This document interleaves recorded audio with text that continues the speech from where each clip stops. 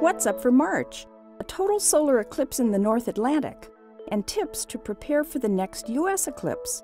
Hello and welcome. I'm Jane Houston Jones from NASA's Jet Propulsion Laboratory in Pasadena, California.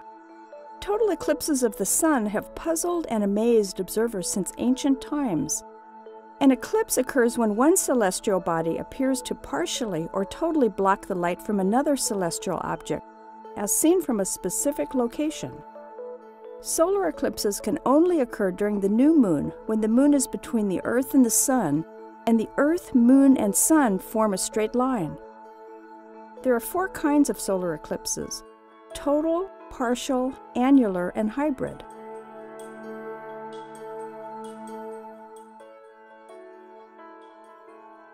A total solar eclipse, like the one this month and the one visible in parts of the U.S. in 2017, can only be seen from within a narrow track called the path of totality, where the moon completely blocks our view of the sun's disk.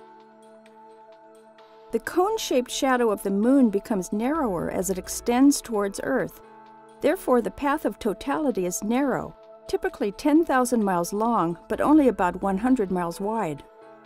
The only total solar eclipses visible in the U.S. in the last 40 years were in 1979, visible in the northwest part of the country, and 1991, visible in Hawaii.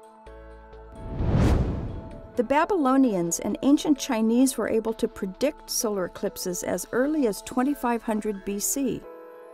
But it wasn't until 1605 that astronomer Johannes Kepler made a scientific observation of a total solar eclipse. More than a century later, Edmund Halley predicted the timing and path of a total solar eclipse that took place on May 3, 1715.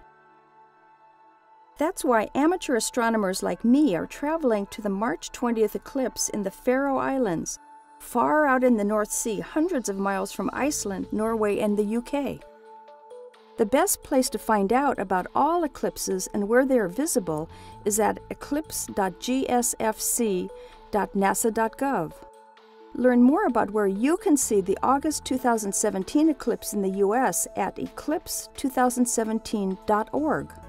And you can learn about all of NASA's missions at www.nasa.gov. That's all for this month. I'm Jane Houston Jones.